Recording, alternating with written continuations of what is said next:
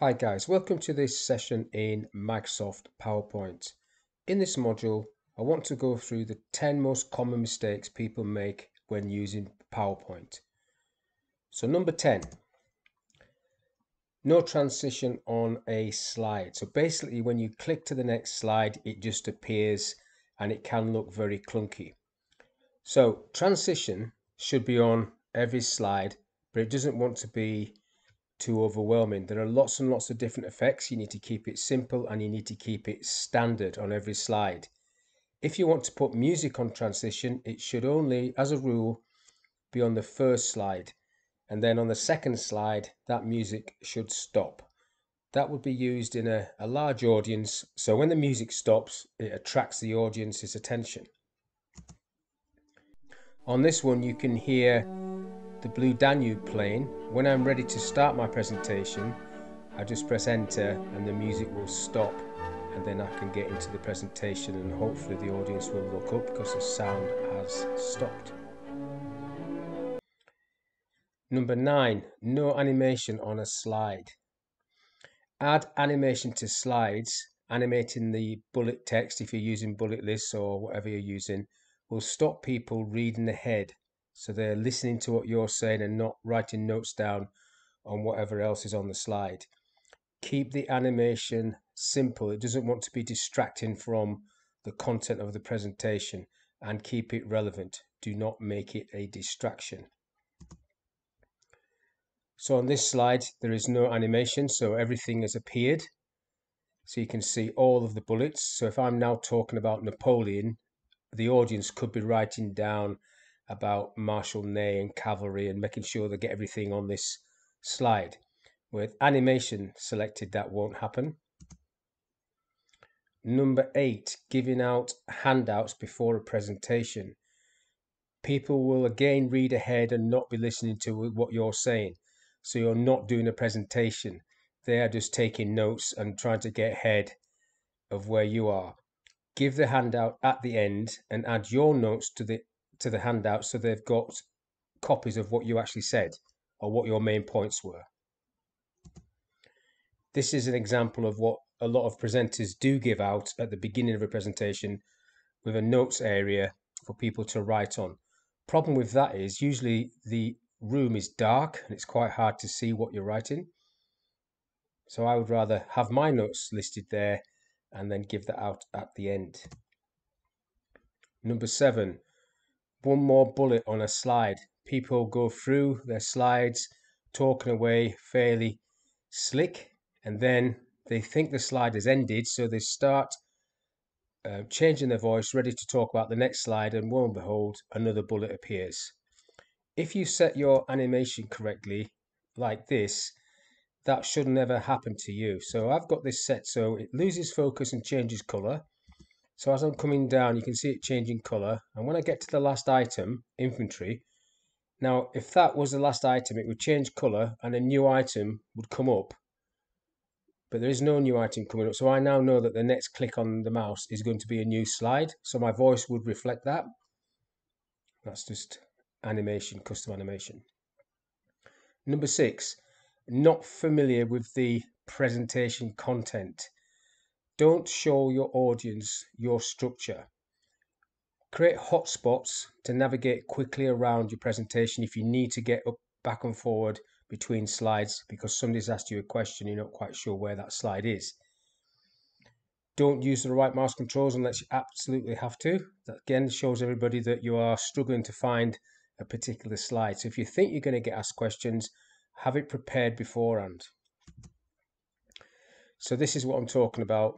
Once you put this on the screen, everybody can see the whole structure, and then you're going through these slides trying to find the one that is relevant to the question you might have had.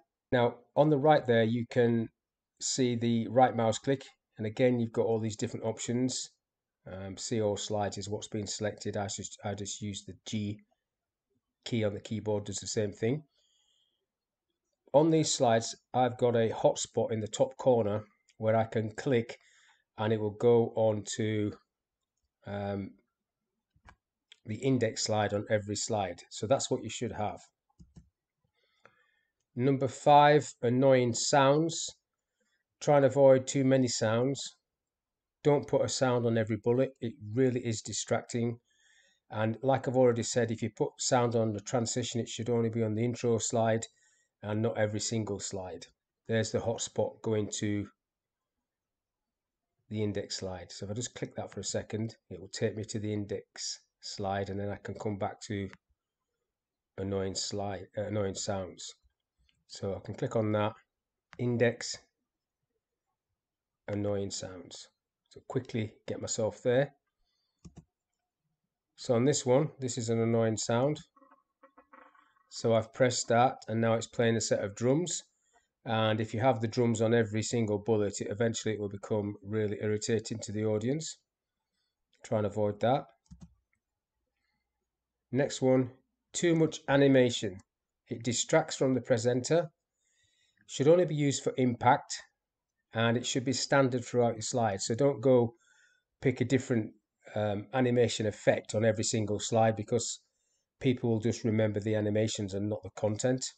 For example, this is too much going on. Lots of animation going on there. Number 3, small images. People, when they're trying to explain new processes where new documents are coming into force, try and put a picture of the document on the screen, and nobody can see that information. If you've got new documents that you want to point out, how to fill them in and things like that, you should just give a hard copy of the document out to the audience, or create a hyperlink to that document on the network, wherever it is. So here's an example of what I mean. There's a picture of a document. Can't read that, it's too small.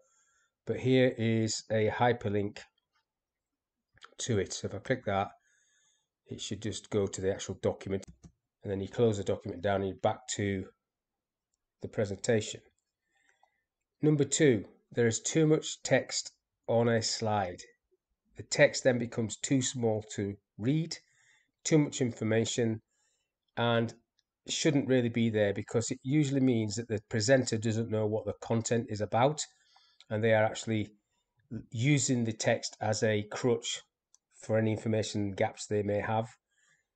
There should only be trigger points on the slide, and then the presenter should be presenting that information to the audience. Like that. Too much information. You should try to get 3 points on a slide. Care plan, so then I will talk about the care plan. Care training, I will talk about training. And care support, I'll talk about the support that there is available. They're the triggers, 3 points, and then it's up to me to do the presentation. I might have notes that I can refer to, but that keeps it fairly clean, and now I'm presenting. And then the number 1 annoying mistake that people make is reading the slide, because they have their back towards the audience when they're doing that. It means they're unprepared and don't know what the content is about, and it's not really a presentation, because that's all you see, the back of their head.